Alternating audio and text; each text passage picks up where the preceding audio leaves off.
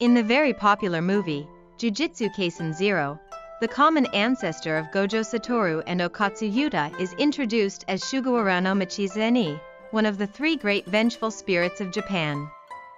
This Sugawarano Michizane was an actual human being in Japanese history, and after his death he was very widely worshipped in Japan as a god. The name Sugawarano Michizane is known to all Japanese.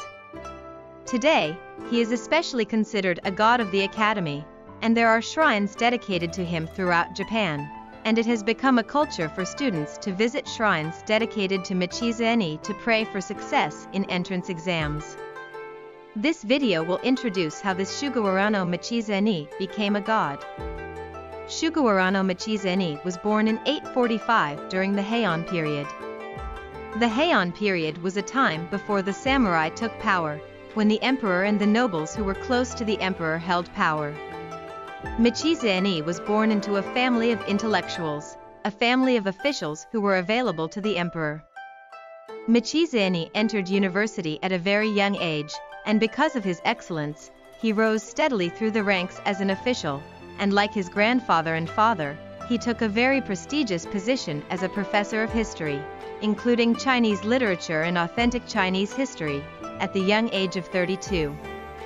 In 890, Michizane was selected as a close confidant of the then emperor and rose rapidly through the ranks, becoming very famous in later Japan for submitting a motion in 894 calling for the abolition of the Japanese envoys to the Tang dynasty.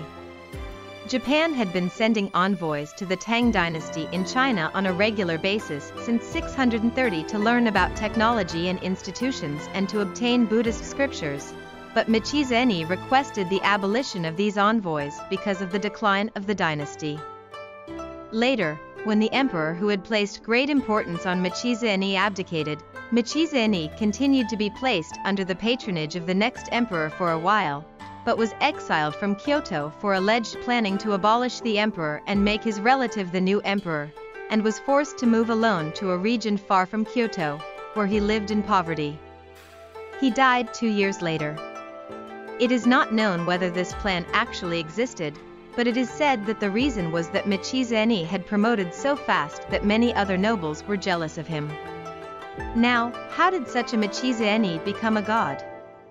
After Michizane's death, the emperor, the crown prince, and even influential nobles, including nobles who had banished him, died, and there was an epidemic of plague, in addition to the continuous sunshine, which greatly affected agricultural production.